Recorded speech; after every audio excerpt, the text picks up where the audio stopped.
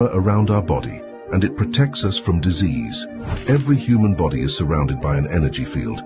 These magnetic fields are something you don't pay much attention to, but the truth is that the entire survival of the individual depends on maintaining the integrity of this energy flow.